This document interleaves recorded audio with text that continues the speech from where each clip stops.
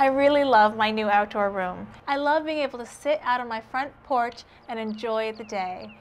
This patio set is the Franklin Park Collection by Martha Stewart Living, and it's available at the Home Depot. I love this beautiful bright blue. It really adds a pop of color. It also comes in a really gorgeous wicker and in a lovely brown padded seat.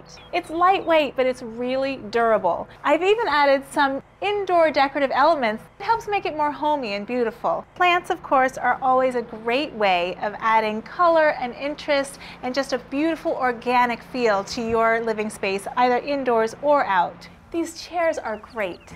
They fold up. They're really lightweight but sturdy because they're made from steel and aluminum. I'm going to show you a great way to store these inside when you're not using them outside.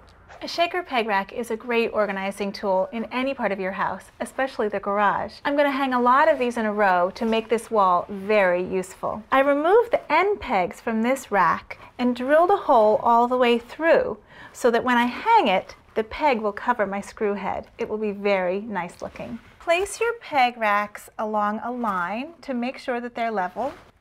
And with an awl, mark the wall where you need to hang your screw. Drill out the hole.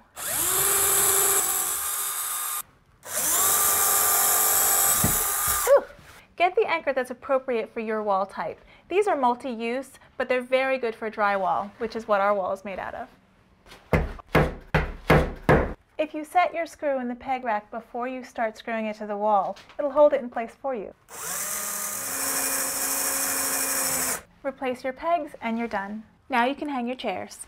What a great way to keep them protected in your garage and out of the way when you're not using them.